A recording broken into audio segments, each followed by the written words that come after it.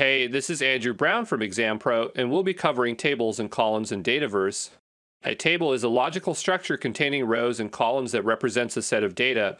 Here is a screenshot of the standard contact table and various types of columns it includes.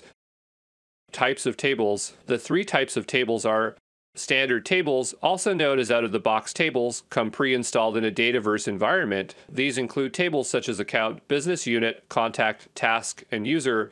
Most of these standard tables can be customized to suit specific needs. Additionally, tables that are part of a managed solution and marked as customizable will also appear as standard tables. Users with the necessary permissions can modify these tables if the customizable property is set to true.